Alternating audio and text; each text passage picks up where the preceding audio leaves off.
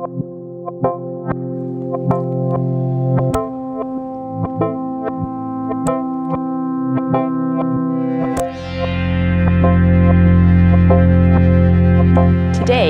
we are in part 3 of our Grasping for God series, looking at the life and family of Isaac, Rebekah, Esau, and Jacob. We pick up in Genesis chapter 27.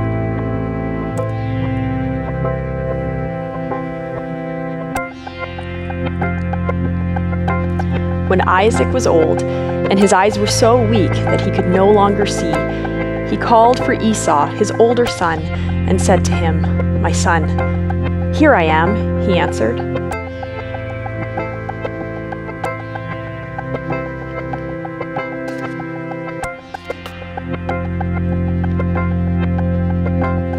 Isaac said, "I am now an old man and don't know the day of my death.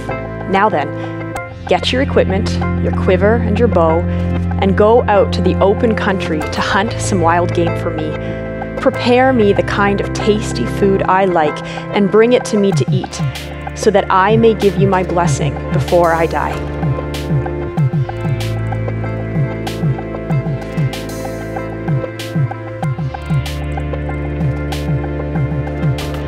Now Rebekah was listening as Isaac spoke to his son Esau. When Esau left for the open country to hunt game and bring it back, Rebekah said to her son Jacob, "Look, I overheard your father say to your brother Esau, 'Bring me some game and prepare me some tasty food to eat, so that I may give you my blessing in the presence of the Lord before I die.'"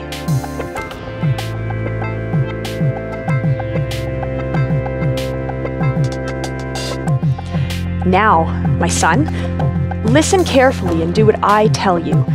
Go out to the flock and bring me 2 choice young goats, so I can prepare some tasty food for your father, just the way he likes it.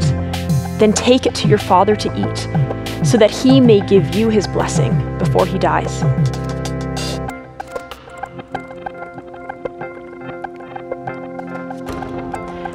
Jacob said to Rebekah his mother, "But my brother Esau is a hairy man, while I have smooth skin. What if my father touches me? I would appear to be tricking him and would bring down a curse on myself rather than a blessing." His mother said to him, "My son, let the curse fall on me. Just do what I say. Go and get them for me." Genesis chapter 27, verse 1 to 13. "Blessed are the pure in heart, for they will see God." Jesus. Matthew chapter 5, verse 8. Blessed are the pure in heart, for they will see God. Well, welcome to part 3 of our series, Grasping for God, where we've been staring as a church into the family of Isaac and Rebekah and Esau and Jacob. And if you've been tracking with us for the past few weeks, those words of Jesus, "Blessed are the pure in heart, for they will see God," may not exactly be the words that we would use to describe this family. I mean, it's been a bit of a gong show up to this point in terms of their dysfunction, them miscommunicating with each other, them deceiving each other and fighting and warring. But blessed are the pure in heart, for they will see God. And we know that even in and through their dysfunction, God still chooses to use this family. Now, if you're just tuning in for the first time and by way of review, let me give us a reminder of this awkward family portrait that we have with this family of Isaac and Rebekah and Jacob and Esau. There they are right there. Not actually, but I love the pants. So the story backs up to even the series a year ago, a faithful one. You remember the story of Isaac and Abraham. So Abraham is the patriarch. He's the father of Isaac, and Isaac is a bit of a miracle baby. And one day, Abraham invites Isaac to go for a little bit of an afternoon hike and almost loses his life as a sacrifice to God on a hillside. That's a crazy story. And so we know that the dysfunction, this interruption, this family dynamic of weirdness runs deep. And so in terms of Isaac, the father, he's a bit of a distant dad, and he comes from that stock, from a distant dad experience. If you go back in Genesis, we read that there seems to be some sort of disconnection after the almost sacrifice of Isaac between Abraham and Isaac. And then we have Rebekah, a protective mom with a favorite son. She hears a message from God. She has these two twins growing in her womb, and they're fighting even in the womb. And she asks God, like, what is going on? And God speaks to her directly and says, something will happen. It'll be different than what you're expecting, but I will use one of your sons to be a blessing to the entire world. And then we have Esau, the firstborn, big, red, hairy, good hunter, outdoorsy, bad thinker, kind of okay with violence. And then finally, Jacob, the secondborn, thoughtful, more indoorsy, good thinker, easily persuaded, and kind of okay with lying. Now, if you remember last week, Brexy took us through the birthright passage. And so Esau sells his birthright for a cup of like yum, red, that lentil stew. He sells his birthright to Jacob because he's super hungry. And Jacob is encouraged by his mother, Rebekah, to go and do this because she has heard from God and she does not want things to go wrong, that Jacob would lead the nations and that Esau would not. And throughout the story, we actually read that Rebekah is concerned that they might get things wrong. And so she is taking control. And so that's the family portrait that we have. And here's where we pick up the story. High drama already. Okay, so two things as we jump in here today, two things that are sort of pivotal landmarks on the roadmap of this story: birthrights and blessing. Birthrights and blessing. So we know from last week that Jacob sold his birthright to his younger brother, Esau sold his birthright to his younger brother Jacob, meaning that Jacob would have inherited the leadership of his family, the authority of his father, and that he was then entitled to a double portion of this paternal inheritance. And as we'll see as the story continues, this is a huge deal. Now, if you are familiar with the book of Genesis, or even if you're not, if you back up to the story of Abraham, we read that near the end of Abraham's life, he has amassed great wealth. And so he's built, a bit of a nest egg for himself. He's acquired land, he's acquired cattle, sheep.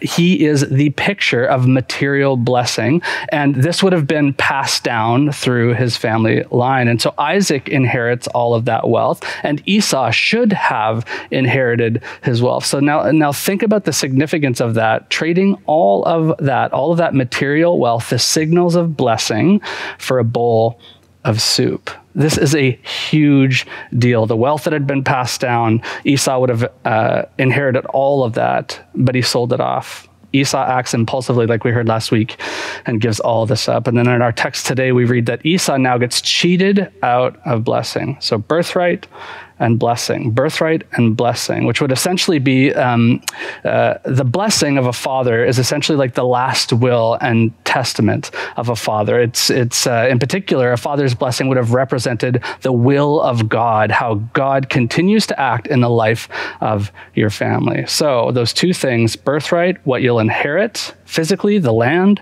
and then blessing, what spiritual legacy you will carry on. Esau has given up his birthright, and today we'll see that he loses his father's blessing at the manipulative hands of Rebekah and Jacob, who are trying to get things right as well. So let's jump in and turn in our Bibles to Genesis chapter 27. You can turn there now, whether you have a physical Bible with you or you're on your phone, or maybe you want to open up a different tab and go to Bible Hub or Bible Gateway and go to Genesis, the first book of the Bible, and then all the way to chapter 27. And we're actually going to pick up this story. In the quotes, we got all the way to verse 13, and we're going to pick up the story in verse 14. Genesis chapter 27, verse 14. While you're doing that, I'll mention just a few things while you're finding your spot. we're excited that over our history as a church, we've had many different opportunities to engage in local teaching. And we've been systematically and slowly, incrementally, and intentionally going through the book of John with our local teaching experience, Jesus by John. And so whether you're a first-time guest, you're checking us out for the first time, or you've been at the Meeting House for a long time, you'll know that this is something that we return to regularly. Now, we are having local teaching. Yay! Not next week. Bruxy will wrap up this series next week, but the week after our Jesus by John series begins. And so we are excited to engage in a creative new way to hear from some of our local lead pastors at our different regions and sites. And so stay tuned for that. It's going to be a fantastic experience in just a few weeks. I will also remind us, we'll have time for 1 or 2 questions today during Q&A. So make sure you're thinking about your questions and texting those in to ask, or emailing those in to ask@themeetinghouse.com. And we'll get to 1 or 2 of those. And then those that we don't get to, I'll invite you to tune in at 2 o'clock today for the after party. And if you're planning on joining us for the after party, make sure you get your questions in by noon so that we can kind of curate that list and really make good use of that time. So Jesus by John, Q&A today, and the after party today at 2 o'clock. All right, let's jump into our text here. You have your Bibles open to Genesis chapter 27, beginning in verse 14. So we've heard that Rebecca has overheard a conversation between Isaac and Esau. So Isaac is getting old. Now, he's not about to die, but he's starting to plan out. He's getting his affairs in order. He's losing his eyesight. He's getting old, and he knows that this is the time to start thinking about the future. And so he calls Esau in, and he sets up this like ceremonial meal. He says, Esau, go and get some food for us. Bring in that tasty game that you're so good at hunting, and I want to give you my blessing. Now, it's a good reminder that these boys are not boys anymore. In just the verse before Genesis chapter 27, at the end of 26, we read that the boys are like 40 years old now. So they are grown men, and they wouldn't have moved away. They were living within the confines, within the structure of the family dynamic. So in Hebraic culture, in Israelite culture, you wouldn't like grow up and move away. You would attach your home to the family home. So you're living in close proximity to each other. And so Isaac calls for Esau and says, go and hunt, bring some food, let's sit down, and I have prepared a blessing for you. Now, Rebecca has heard this and does not like what seems to be going on, and she calls her younger son, Jacob, whom she favors, and says, listen, I heard what's going to happen. Your father is going to give your older brother this blessing, and we cannot let this get in the way of what I have heard from God. And so we pick it up in verse 14. So he went out and got them.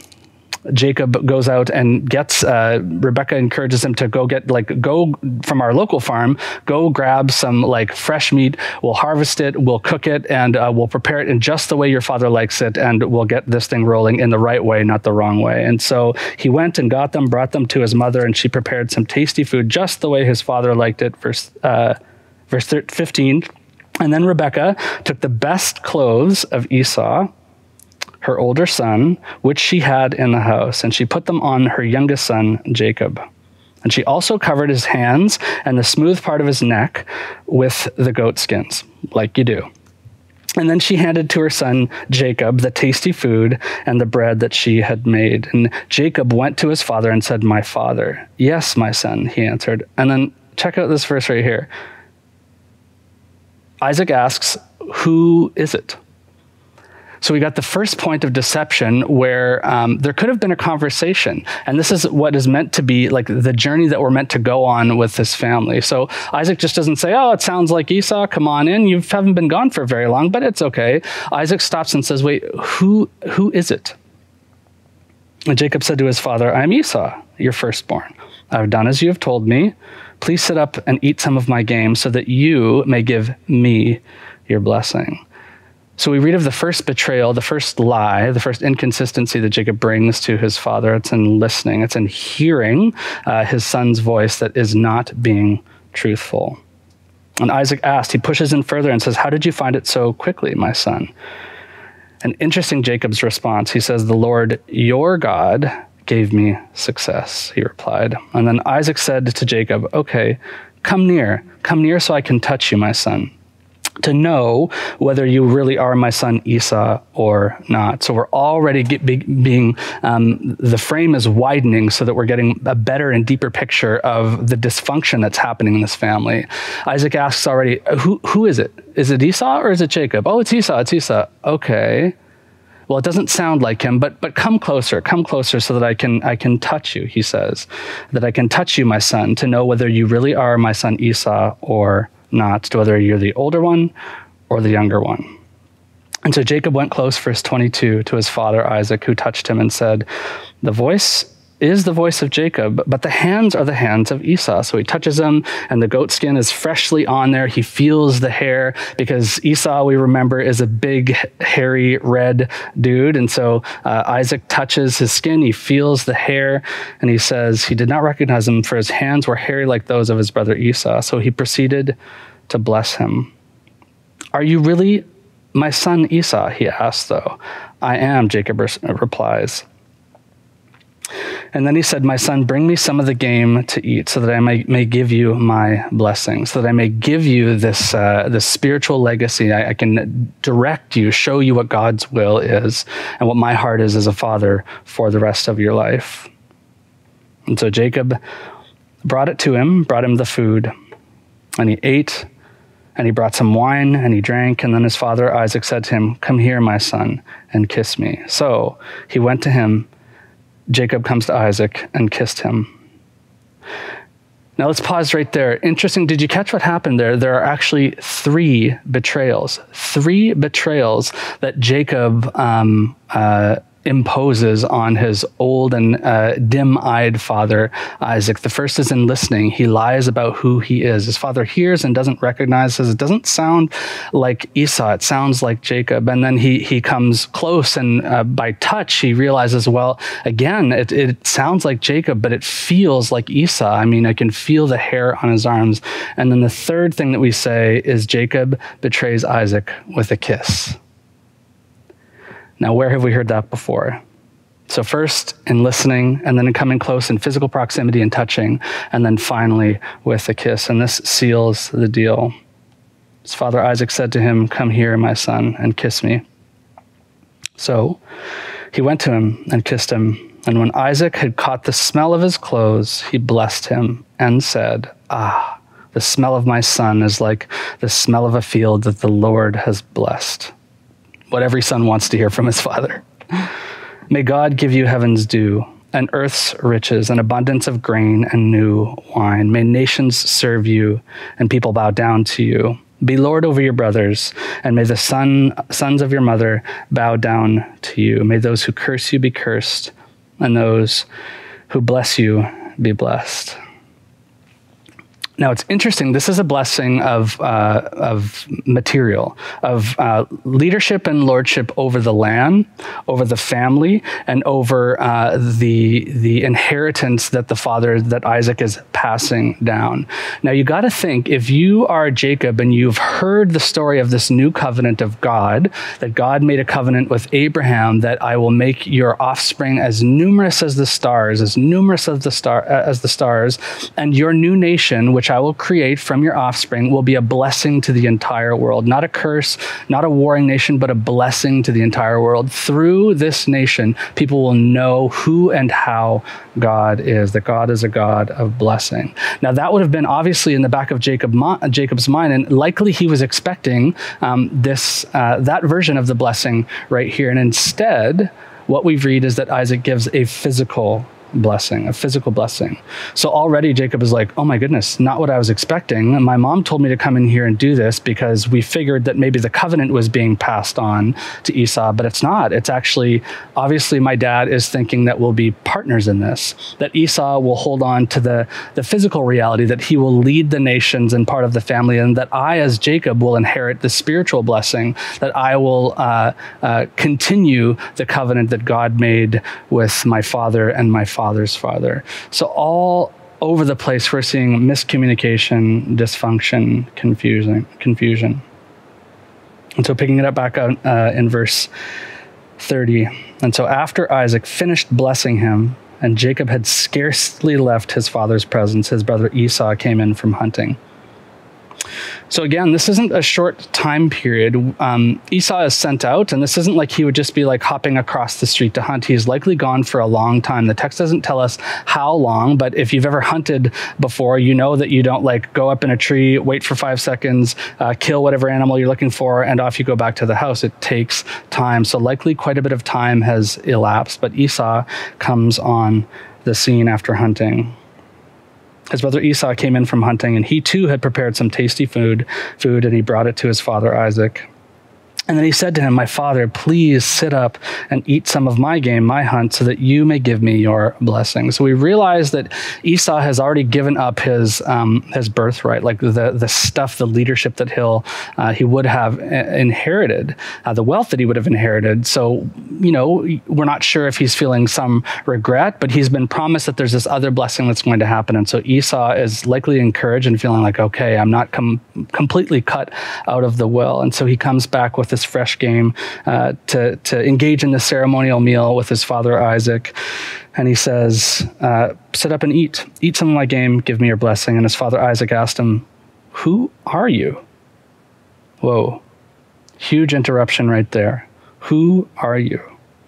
And Esau says, "I'm your son, your firstborn, Esau. Remember, we just talked about this before I left for the hunt. I'm here doing all the things that you've asked me to do. I'm ready for my blessing. It's your firstborn son, Esau." And Isaac trembled violently. Isaac trembled violently and said, "Who was it then that hunted game and brought it to me before? I ate it just before you came in, and I blessed him, and indeed he will be blessed." And when Esau heard his father's words, he burst out with a loud and bitter cry and said to his father, "Bless me too, my father."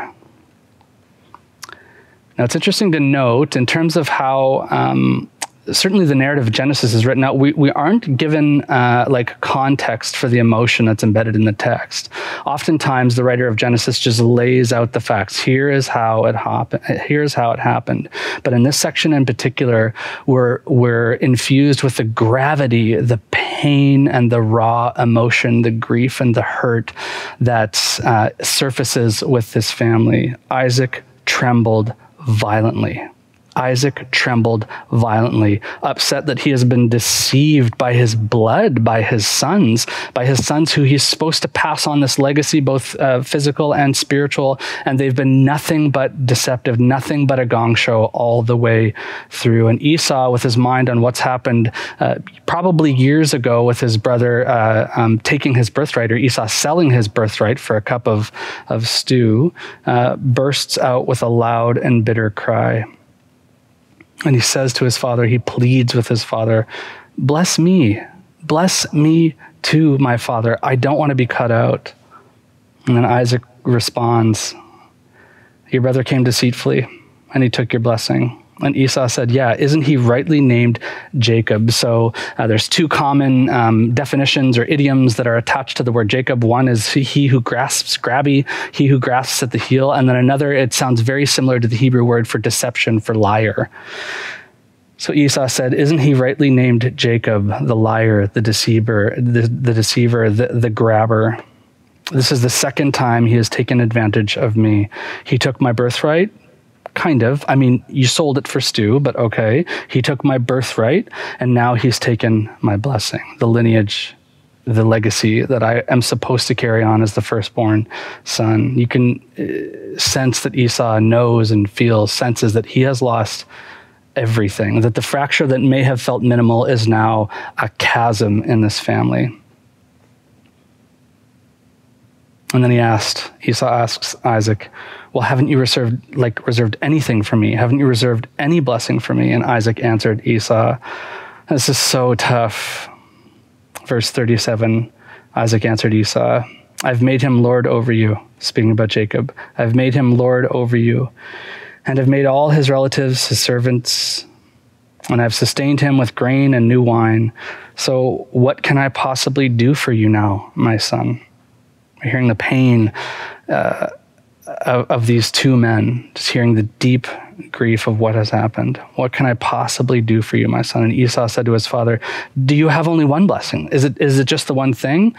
You must have two. And typically this is what would happen. And so we remember when Isaac blessed Jacob, who he thought was Esau, he blesses him with the physical. So you remember from the beginning of when we first started talking this morning, birthright and blessing. One is the land that you will inherit, and the other is the spiritual legacy, the will of God, vetted through the Father. And so immediately Esau switches to, oh wait, maybe that hasn't happened yet. This covenant thing that was passed down from Abraham to Isaac, now maybe the covenant, the spiritual leadership of this entire new nation that will be a blessing, or whatever it looks like, maybe that's what will be passed to me, because you've already given the physical thing to Jacob. But do you only have one blessing, my father? Bless me too, my father. Then Esau wept aloud. Isn't there something left? His father Isaac answered him, well, your dwelling will be away from the earth's richness, away from the dew of heaven above. You will live by the sword, and you will serve your brother.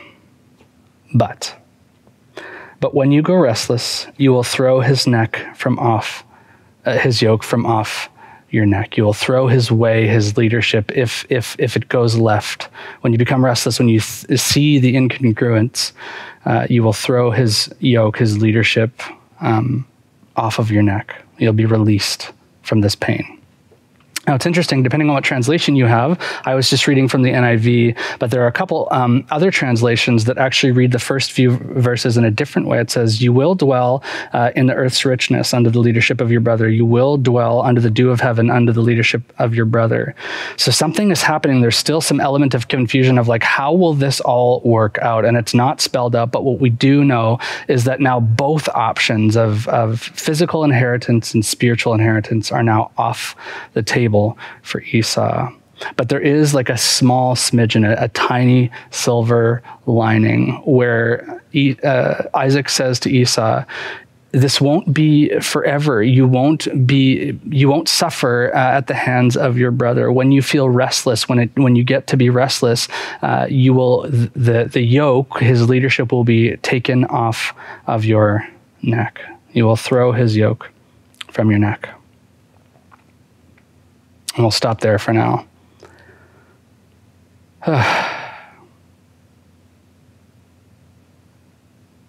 So this family is supposed to be gathering for a ceremonial meal, this father and older son, for blessing, to show this is how this will work in the future. A mother and younger son get in the way because they also feel like that they've heard from God and that this is the way that God must be wanting to do things. They get in the way. They practice deceit. Jacob deceives his father 3 times through listening, through touch, and through a kiss, and receives both the physical and spiritual blessing. Meanwhile, Esau comes back from hunting thinking, finally, I will get what's mine. And the complete opposite happens. And it isn't like Isaac is like, Matt told you, what goes around comes around. Instead, Isaac is deeply troubled, hurt, horrified. He trembles violently at what his family now looks like, about what has become of his relationship with his sons, and by inference, his relationship with his wife, Rebekah. And then we're left with the scene of desperation where Esau is like, is there nothing left? Is there nothing left? Please bless me with something. And the only thing that Isaac can offer is, you will be under the leadership of your brother. You will be under the leadership of God, who knows best.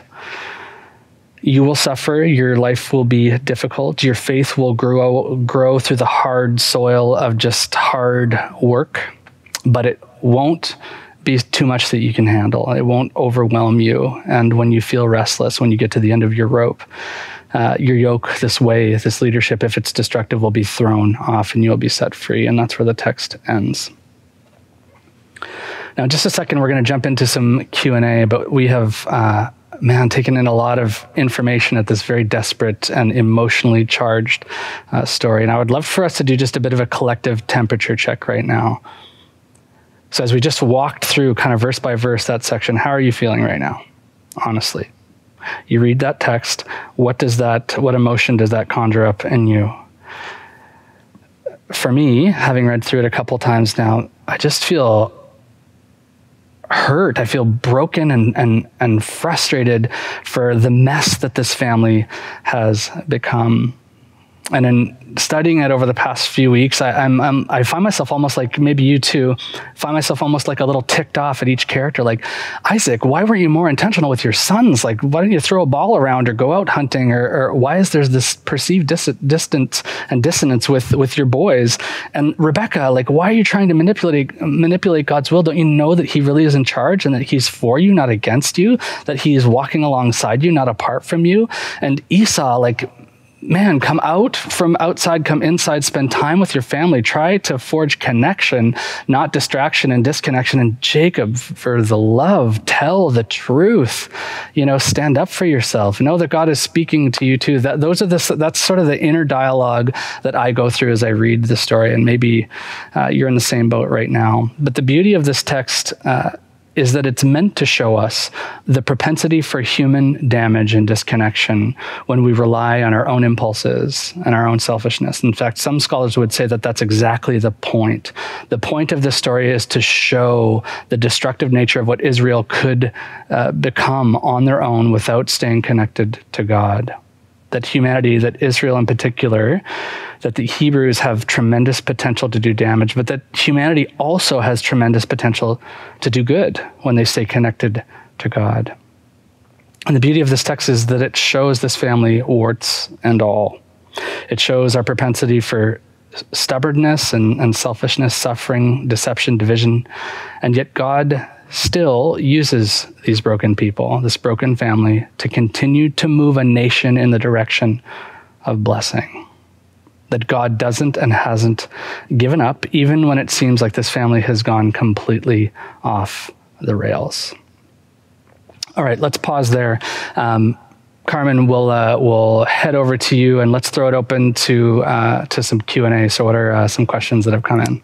Oh, my friend, there have been so many good ones. It's going to be like such a meaty after party. So I know we only have time for a few. So let's see what we can do here. We'll just do a couple. So Dell asks, does this story embolden deception? It's like there's such a focus on it. Is it kind of propping it up a bit? Answer that one. Thanks, Dell. Yeah, thanks, Dell. Great question. No, quite the opposite. In fact, when we read about Isaac's response, Isaac could have very well responded with, well, but for the will of God, I exist. It's not my business to feel any emotion. God is going to do what God is going to do. And so deception or not, whatever, it's up to him. No, there's a deep emotional reaction where Isaac is upset. So is Esau. And even before, Jacob just doesn't take it like, when he's encouraged to deceive his father, he just doesn't take it on the chin and say, okay, I guess that's what we do. We lie in this family. Instead, Jacob questions his mother and says, hold on, but that could be perceived as being tricky. And wouldn't then, instead of blessing, a curse fall on me? So we're getting all of these inferences of like I said, the propensity for human deception and division and selfishness looks like, and that God, through the story of pain, grief, and disconnection, is showing a better way. So yeah, it might seem like at first pass, just reading, glossing over the text, that like this props up deception. But as we continue the story, it's showing us a very different way, that this is what happens when things go off the rails, but thank God that God is putting things back on the rails and leading us towards the reconditioning of our human character, which we'll see when we jump back into the book of Matthew, but also the corrective nature, the correction that God brings into the story of pain, that things are not good, that deception leads to brokenness. So yeah, thanks for that question, Del. That's Is there fantastic. Another one? Yeah, we'll do one more here. Sure. A few had a similar sort of vein here around the blessing. So James asks, since Jacob took the blessing through deception, why couldn't it be rescinded and put on Esau? Yeah, it's a great question, and I will welcome you to the after party. We're going to be covering a little bit more meat and potatoes at the after party. We don't know, and that's the beautiful part and equally frustrating part of this section of scripture, in particular, chapter 27. We don't get the but. We don't get the but. But God is and will. We're just left with the raw human emotion. The point is to focus on the story of what happens when humans look inward at their own wants, desires, needs, and how they feel like they've heard things, instead of outward to the Spirit of God that is leading towards other-centeredness and love. But tune in for the after party. We'll definitely be covering more of that. Thanks for your questions, friends. And like I said, 2 p.m., the after party, it will be a good one. All right, let's turn over with the time that we have left. Turn over in your Bibles to Matthew chapter 5, verses 3 to 10. So we leave chapter 27 of Genesis knowing that this is a family that is broken, that is fractured, and that is wondering how on earth will the will of God repair this? How on earth will we be a blessing when we're so broken already? And now we fast forward to Matthew chapter 5, and Jesus is on the scene. He has taken some of the most marginalized people that are around, and he's walked up onto a hillside to teach. And then he takes a closer group of his followers called the disciples, young men and women, and he teaches them specifically. Now, again, remember, the disciples were those that were completely outcast by religion, the most broken, the people that religion had pointed to and said, you don't get it. You are not blessed. You don't count. Off you go. Return to the trade of your father or your family, and don't try and get this religion thing right. Just follow the law and off you go. And Jesus chooses those people, the most broken, the most ostracized, the most divided, and invites them into his inner circle. And then we launch into the Beatitudes, Matthew chapter 5, verse 3. And the word beatitude just means the blessing, the blessing. And so how does Jesus bless? In light of the story that we've just read of, land and stuff and spiritual legacy, how does Jesus choose to bless these broken young men and women? The blessing, he said, blessed are the poor in spirit, for theirs is the kingdom of heaven. Blessed are those who mourn, for they will be comforted. Blessed are the meek, for they will inherit the earth. Blessed are those who hunger and thirst for justice and righteousness, for they will be filled. Blessed are the merciful, for they will be shown mercy. Blessed are the pure in heart, there it is, for they will see God. Blessed are the peacemakers, for they will be called the children of God. And blessed are those who are persecuted because of righteousness, because of striving for what is right, for theirs is the kingdom of God. So to summarize that, this is an absolutely upside down way of understanding and coming to grips with how God blesses. Now, as a young Jewish man or woman hearing, when you heard the word blessing come out of the mouth of Jesus, you would have said, okay. So this is going back to covenant. This is where God gives us the land and we'll occupy Jerusalem. We'll overthrow the Romans. It's going to be amazing. And we'll have this spiritual legacy that will continue on. Life is going to look up as long as we cross all of our T's and dot all of our I's, as long as we adhere better and more faithfully to religion. And Jesus subverts that understanding and gives a whole different picture of blessing. He says it like this: you are blessed when you doubt. You are blessed when you suffer through faith, when faith grows through the hard soil of just life. You're blessed when you're at the end of your rope. You're blessed when you grieve, when you mourn, when you're in pain, when you feel like you've lost what's most dear to you. You're blessed when you're content with the simplicity of your life and who you are, meekness, simplicity. You're blessed when you're hungry to know God, when you persist and you lean in, don't pull away, when you seek after justice and righteousness. You're blessed when you care for people, not just for amassing wealth or a healthy retirement savings plan, but you're blessed when you care for people and when you show mercy, other-centeredness, and empathy.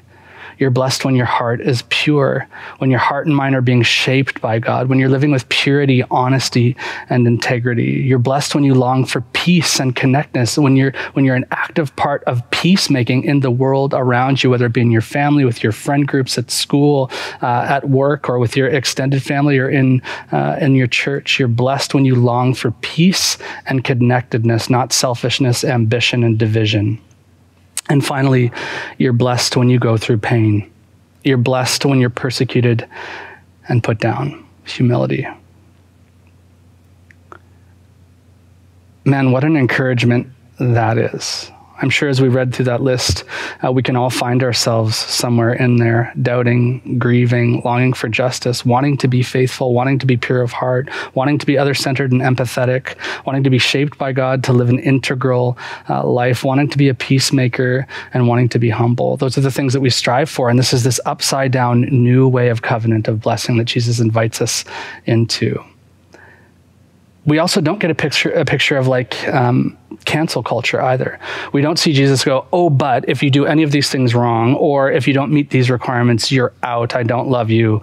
Go away. Instead, Jesus invites everyone, in particular, the most marginalized people who are sitting in front of him at the time.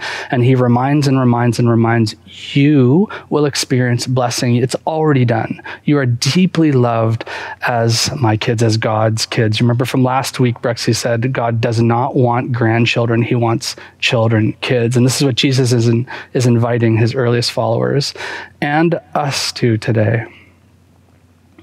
This is God's spiritual blessing to us, not wealth, not land, but each other in union with God. Each other in union with God. Spiritual family that loves each other and works together for good.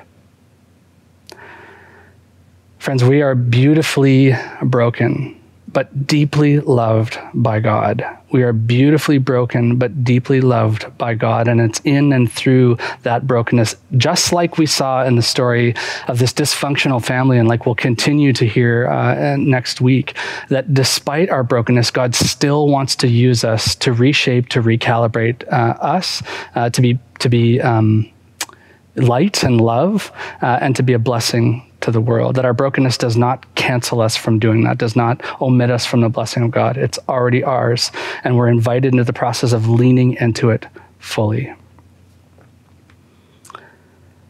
Now, I don't know where you're at right now, but as I track through those stories, as I read through Genesis 27, and as I'm reminded of Matthew 5, I can see myself in different points in the story. I can see my own brokenness. I can see my own pain. I can see my own propensity for selfishness, but then I'm so encouraged by God's invitation through Jesus to something that is better, to something that is more inclusive, to something that is more inviting, to the love of God that is deep and wide and soaking, washing over us, and is meant to bless us so that we as spiritual family can bless the world. Now, wherever you're at, I would love to give us just for a few minutes, maybe like 20 to 30 seconds, just to consider where we're at. Maybe you're hearing this today and you're like, I'm a mess. Like that family that we read about in chapter 27, Isaac, Rebekah, Jacob, and Esau, they look good compared to what's going on in my family. And maybe you feel so discouraged and disqualified from the will of God or the blessing of God. Brother, sister, may we be reminded that we aren't. That God's love is far and wide for us, not against us. That God doesn't reserve his blessing, but invites us into the blessing of this new kingdom. So I'd love for us to just take 15 to 20 seconds and be reminded of that. And then I would love to lead us in a prayer. So let's take just a few seconds right now.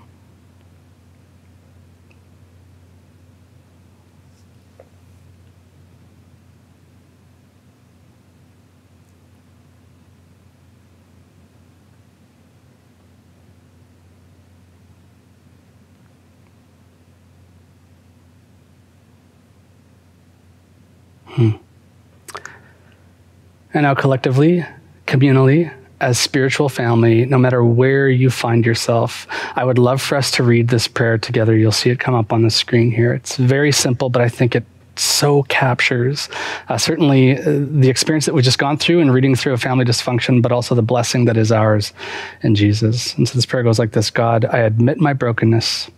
I receive your love, and I want to be a blessing to the world. Let's pray that together. God, I admit my brokenness. I receive your love, and I want to be a blessing to the world. God, would you give us courage and connectedness as spiritual family to be a blessing, to see parts of our world and our own life that are broken, and to reach in with grace, forgiveness, mercy, compassion, humility, and love. In the areas of our life where we struggle, would you continue to encourage our faith and our hearts that you have not left, that you continue to journey with us by your Spirit, and that you are wanting to take us somewhere that is better. God, in those moments where we find ourselves deeply discouraged, deeply impacted by whether it be family or work or school or COVID-19, may your peace rule over our hearts. God, we admit our brokenness, we receive your love, and we want to be a blessing to the world, and we pray these things in Jesus' name. Amen. And now I'd love to leave us, just before we cut back over to Carmen, I would love to lead us in a benediction. And a benediction is just that same thing. It's blessing. It's good words to end with. And so this comes out of Numbers chapter 6. Now, my brothers and sisters, in the beauty of our collective brokenness, may the Lord bless you and keep you. May the Lord smile upon you and be gracious to you. And may the Lord show you his favor and give you his peace. And together we all said, amen. Hi, I'm Bruxy. Thanks for tracking with the Meeting House teaching. If you want to see more videos by us, just click right here. If you want to see what our youth and our kids are learning, you click here. And if you want to be notified anytime we post a new video to make sure you don't miss a teaching, then you subscribe by clicking right here. Thanks again for tracking with us.